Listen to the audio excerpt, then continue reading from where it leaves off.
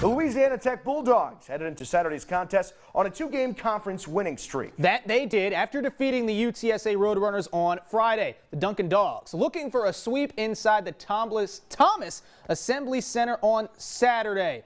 In the Bulldogs' previous four before last night, they hadn't made more than 5 threes in a game, but that all changed.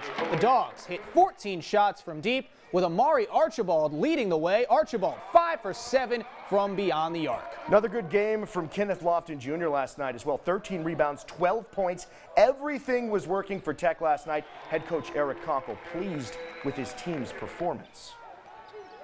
He's getting into that rhythm of how we're playing and his role. And his role for us is to do a little bit of everything. I mean, he's playing on the ball, off the ball, scoring, distributing. We need him defending, rebounding. He's got a lot of experience under his belt, and he's played in a lot of different games in a lot of different situations.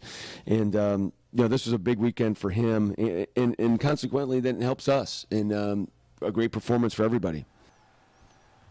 Coach Conkle talking about Archibald there. You can get the brooms out. It's a sweep for Louisiana Tech over the Roadrunners. Tech shooting 49% from the field and over 50% from three-point range in the victory.